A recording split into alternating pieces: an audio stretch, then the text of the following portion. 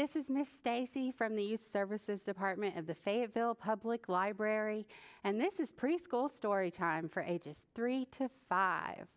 Before we begin, I'm going to have a couple announcements as usual. Our Super Saturday program this week is a special story time with Danielle Sargent Musselman, a former sports anchor and wife of Razorback basketball coach Eric Musselman. And she'll be here to do a special story time at 10 a.m. in the Walker Community Room. This is a registered event, so go online to our event calendar to register for that. Also a reminder that we have our 1,000 Books Before Kindergarten program going, and that's an easy thing to sign up for at the preschool desk, and you will be able to get fun prizes for reading books you're probably already reading. It's super simple. You don't even have to keep track of like titles or authors. You just keep track of the number of books you read, and it's a really fun thing. So let's sing our hello song. We wave and sing hello, we wave and sing hello.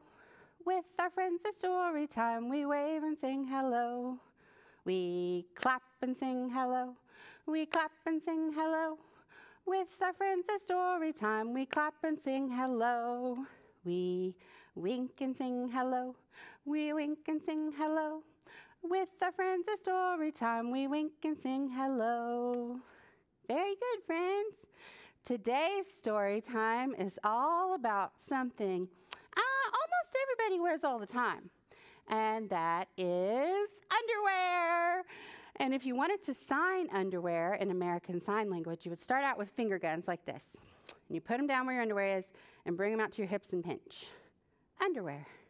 Very good, friends. Let's read our first story. Grab it from back here. All right, this is a fun one that I hope you like. It's not scary at all, I think, but you might think so. But sometimes I like to read scary stories, don't you? It's called Creepy Pair of Underwear by Aaron Reynolds, and the pictures are by Peter Brown. Ooh, there's one creepy pair of underwear. Creepy pair of underwear. Jasper Rabbit needed new underwear. On Thursday, Mom took him to the underwear store and grabbed the last 3 packages of plain white. But as they headed for the checkout, Jasper spotted them. Creepy underwear. So creepy, so comfy. They were glorious. Mom, can we get these? Jasper pleaded. I think they're a little too creepy, said Mom. They're not creepy, they're cool, said Jasper. I'm not a little bunny anymore. I'm a big rabbit now.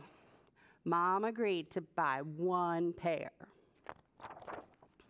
That night, Jasper wore his cool new underwear to bed. Do you want me to leave the hallway light on? Asked Dad. Dad, I'm not a little bunny anymore, said Jasper. I'm a big rabbit now. His dad shut the door, and that's when Jasper noticed the underwear glowed. Look at that green light, a ghoulish, greenish glow. Ooh, his underwear looks angry. He closed his eyes. He pulled up the covers. He buried his face in his pillow, but it didn't help. He could still see that ghoulish, greenish glow. Jasper leaped out of bed and put on a pair of plain white. He stuffed the creepy underwear into the bottom of his laundry hamper. He finally fell asleep. But when he got up the next day, look how happy his underwear. He was wearing the creepy underwear. What? Jasper threw them into the garbage can. He was still a big rabbit. He wasn't scared or anything, but he was done with scary underwear. After school, Jasper was doing his homework when he heard it. A scratchy, scraping sound coming from his dresser. He opened the drawer, and they were back, staring at him with that ghoulish, greenish glow.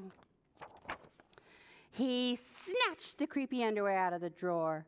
He grabbed a big envelope and some stamps. It says, "To China." "Bye-bye, scary underwear," he said, dropping the package in the mailbox. When he opened the front door the next morning, there they were. And were those chopsticks?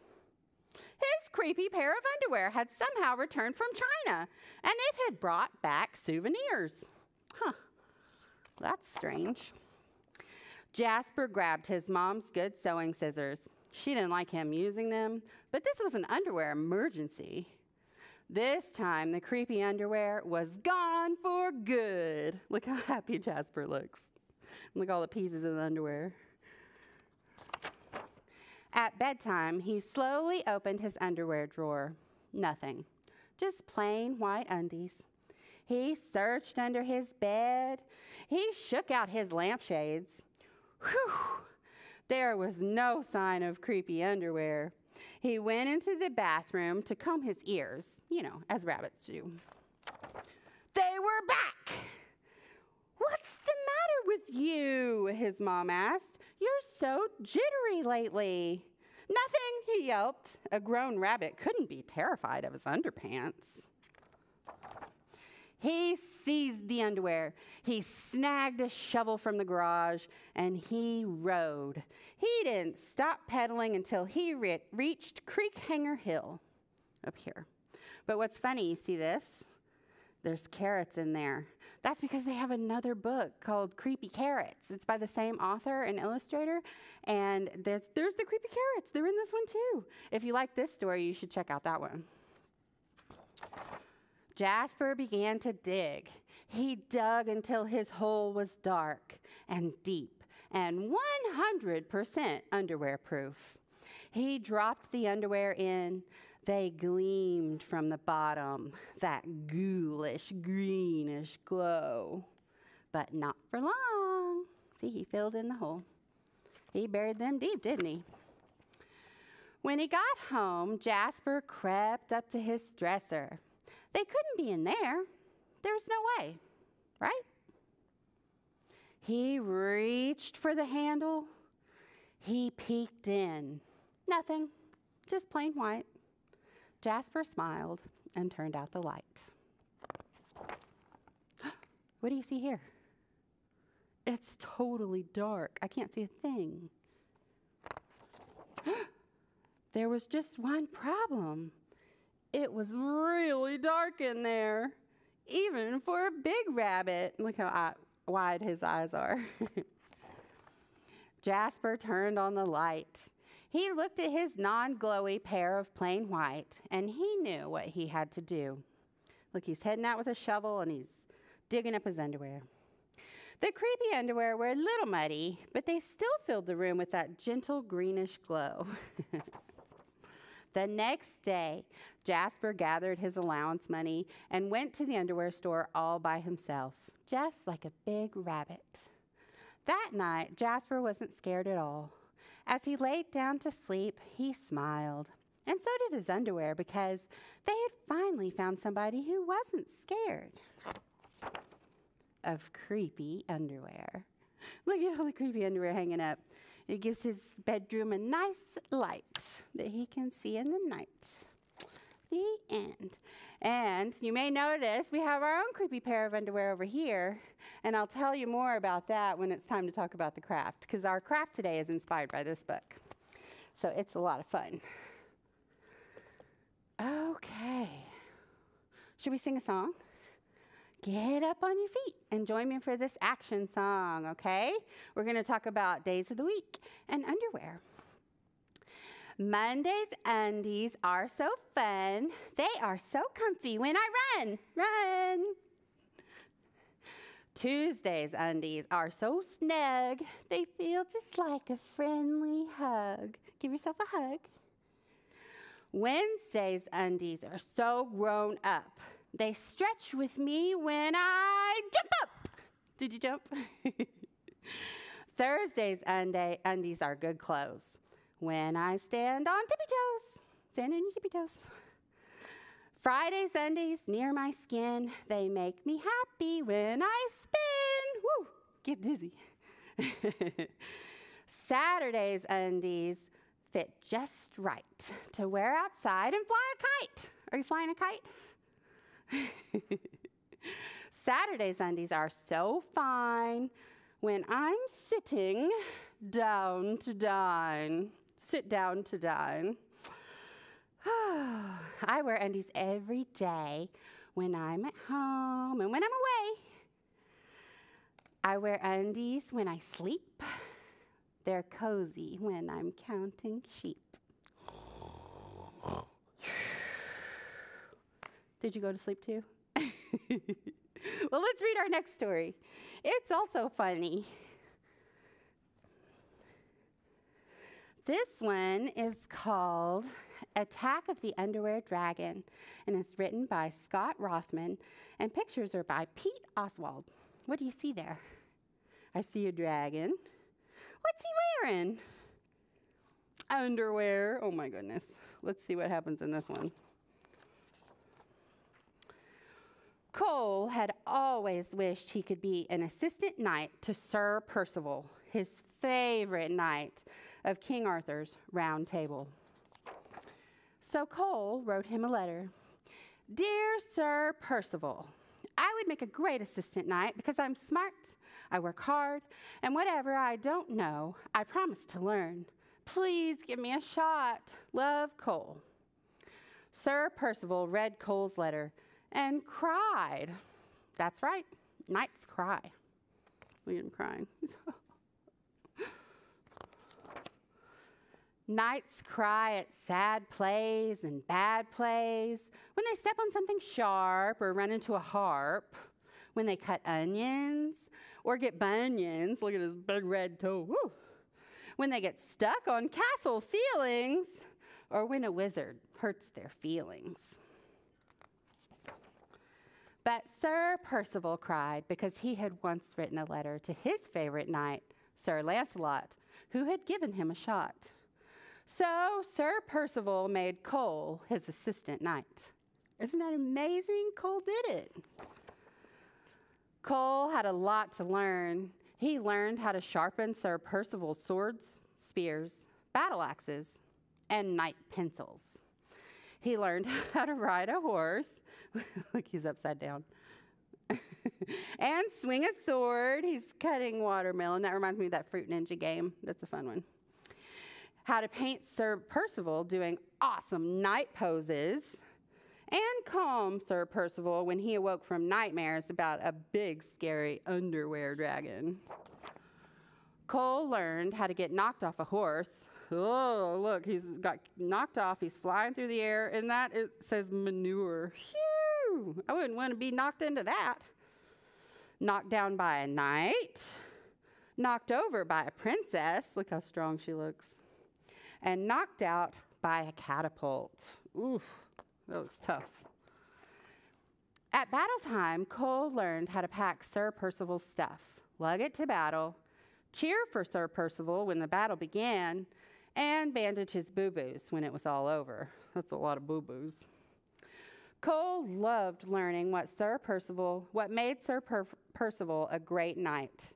Even if Sir Percival was terrified an underwear dragon would come and destroy the kingdom. What a fear. Unfortunately, an underwear dragon came and destroyed the kingdom. Oh no, look at that big underwear dragon. The kingdom looks like it's in rough shape. All the knights fought the underwear dragon, and all the knights lost. Pretty soon, there was only one knight left. Pretty soon, there were no knights left. What are they going to do? So Cole wrote another letter. Dear Underwear Dragon, I'm only an assistant knight of the Round Table, but I think you should clean up the mess you made because it's not nice to mess up a kingdom that does not belong to you. I can help if you want. Love, Cole. The Underwear Dragon got Cole's letter and ate it. That's right. Underwear dragons can't read. He's eating it. Underwear dragons can't read letters, jesters' sweaters, that says hi, billboards, signs for Gil's swords, that way, party invitations, poems about crustaceans, that's like a shrimp or a lobster, royal decrees, bath oil recipes, moat signs, goat kinds, menus, words with 10 U's, or even maps that medieval hens use. He can't read any of that. The underwear dragon went to eat coal next. There he goes. What's going to happen? When Cole saw the underwear dragon, he was scared.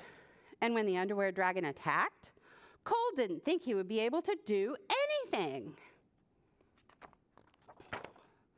But then, Cole remembered everything he'd learned from being an assistant knight, and fought, and jousted, and wrestled, and catapulted the underwear dragon, until its underwear flew off. I love this picture. Look how embarrassed he looks. And so did the dragon. He lost his underwear, so he flew off. The whole kingdom cheered and helped Cole clean up the mess the underwear dragon had made. Look at this. They turned his underwear into a big banner, and it says, "Thank you, Cole." They're all cheering for Cole. Back at his castle, King Arthur made Cole a knight and gave him a place at the round table. But Sir Cole just wanted to get some rest, because tomorrow he needed to find his own assistant knight of the round table. He became a knight. It came full circle. Did you see that? How funny. He beat that underwear dragon. Okay. So it's time for another song. And this time we're going to take a song that you kind of know, maybe, and we're going to change it a little bit. It's normally head, shoulders, knees, and toes, but this time we're going to say head, shoulders, knees, and underwear. Okay, here we go. Head, shoulders, knees, and underwear, knees, and underwear. Head, shoulders, knees, and underwear, knees, and underwear. Eyes and ears and mouth and underwear. Head, shoulders, knees, and underwear, knees, and underwear. Let's do it one more time, okay? Head, shoulders, knees, and underwear, knees, and underwear. Head, shoulders, knees, and underwear, knees, and underwear. Eyes and ears and mouth and underwear. Head, shoulders, knees, and underwear, knees, and underwear. Good job, friends. What a silly song. All right, it's time for our last story. This one is called The Underpants Zoo. Pictures and Words by Brian Sindelbach. What do you see here? I see, is that a bear and a monkey and a lizard, and they're all wearing underwear. Oh, back there's an ostrich. They've got underwear too. A zebra wearing underwear, how silly. A tiger and a monkey both wearing underwear. There's a new zoo in town, and here's what I've heard. The Underpants Zoo is completely absurd. Come in and find out why there's been such a fuss. It's a zoo where the animals wear underpants just like us. The Underpants Zoo. And look at all the different animals and the different kind of underpants. They all kind of match their personality, don't they? It's important for lions to appear royal and grand. Camel says, mine keep getting filled up with sand. Look at how much sand. Zebras have stripes, but they like stars the best. Leopard prefers spots, as you may have guessed. Hippos have hearts because she's such a romantic. Elephant's size is extra jumbo gigantic. Kangaroos' boxers need plenty of bounce. For the sleepy sloths, it's comfort that counts. Look how fuzzy their undies look, very comfy. It says, shh, sleeping sloths. The snakes are good friends, so they share the same pair. Make fun of crocodile style if you dare. Look at crocodiles. Pink frilly underwear, pink hat. So cute. Octopus can wear 4 pairs at a time.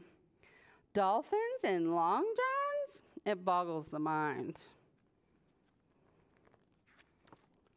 The penguins chill their underpants in the freezer. Ooh, that's cold, I bet. The monkeys' wild trunks are always crowd pleasers. They look like they have like lightning or electricity or something, all zigzaggy.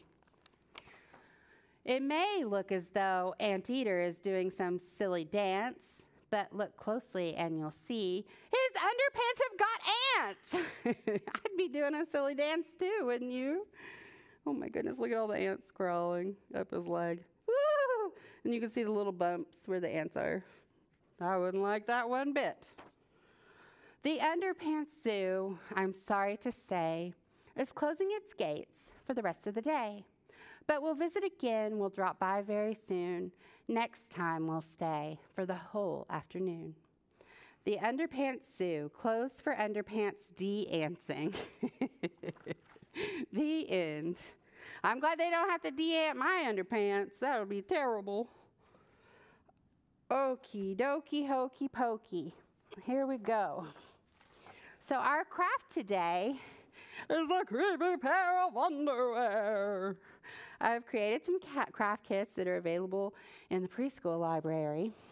And it comes with a blank pair of creepy underwear. And inside of it, you'll see, whoopsie, I dropped some things. You'll see a couple of eyes that you can glue on, and one eyebrow. See, our guy only has one eyebrow all the way across. A mouth, and in the mouth, we'll put some teeth. And then on the side of his head, we have some little pieces of black paper that we'll make these little bolts out of. So we just glue it all together, and then you can take a black marker or a black crayon or even a pen, whatever you have, and draw hair on the top, and you'll have your very own pair of creepy underwear. Wouldn't that be fun?